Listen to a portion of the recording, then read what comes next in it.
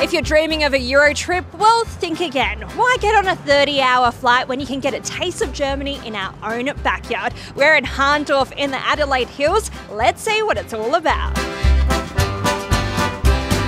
I'm joined by two Hahndorf locals, Cecilia and Armin. Armin, tell us, how did Hahndorf come about? Why did the Germans choose Adelaide? So Hahndorf is Australia's oldest German town, and the German Lutherans came, and so for religious freedom they came over here, and Captain Dirk Meinherz-Hahn from Westerland negotiated the land sale for them here, and so they named, in gratitude, they named their town Hahndorf, meaning Hahn's village. Cecilia, what's so special about Hahndorf? A small village with a lot of tourists, with a great soccer club, the Hahndorf Soccer Club.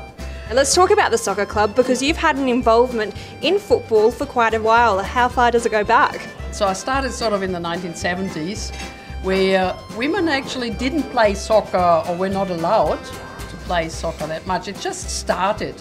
But when you see where we are now, where we got the professional women playing, and where we got really good grassroots teams and grassroots work for the girls, I think that's a huge improvement. Yeah, the quality has improved and it keeps on improving each World Cup. Well, thank you so much. How do you say cheers in German? Prost! Prost! Prost! Prost!